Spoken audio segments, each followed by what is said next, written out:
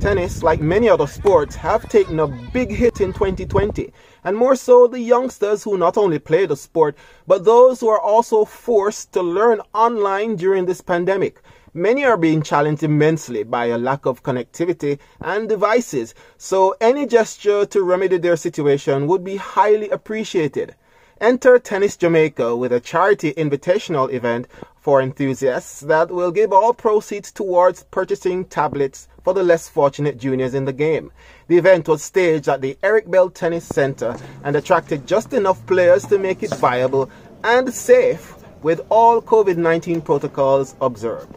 Some 31 teams were placed in 3 groups, A, B, and C, over the day-long competition. And the groups were broken down into teams of 3, all teams guaranteed at least 2 matches, who played in a round-robin format, and the winners advanced into a knockout stage. When the dust settled, Rachel Christian and Malika Masson would emerge Group C champions over Corinne Clark and Yvonne Brown.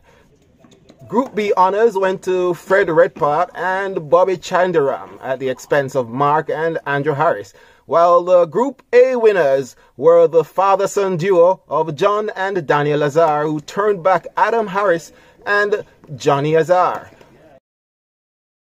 So successful was the event that the organizers are already looking forward to hosting another early in 2021.